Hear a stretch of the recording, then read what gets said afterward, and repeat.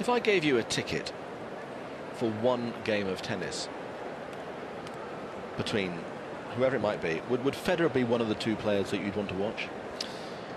Yes, yeah, I think that's fair to say. I mean, the ideal scenario would be to choose different generations, a player from one generation playing a player from another generation, and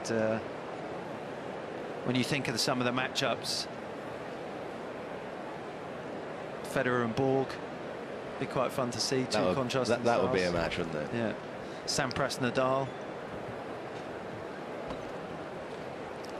Some nice scenarios that unfortunately will never happen. But they provide the great barroom conversation, or indeed when it's raining and the roof has to be closed. Do you think Sampras would put on grass? Sampras would put Nadal away, wouldn't he? Not in these conditions. No.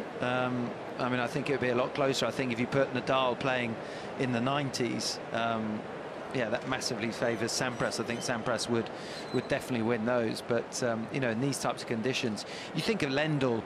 You know, Lendl was the ultimate pro. He was #1 in the world, desperate to try and win here, and he was forced into, you know, serving and volleying both balls because the courts were so quick. I believe you put Lendl in these conditions, he wins Wimbledon several times. Really? Because it played into his hands. I mean, he was a machine on hard courts. This is sort of like a slow hard court with some complexities around the movement. He made 8 US Open finals in a row. But that's...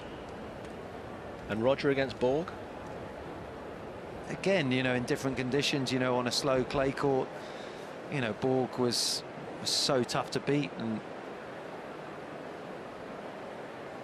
Borg and Federer on a fast hard court, you're obviously going to favour Federer, but you know, you think back, going back you know, another generation, and Laver winning all 4 slams in 1 year on 2 occasions. I mean, his ability.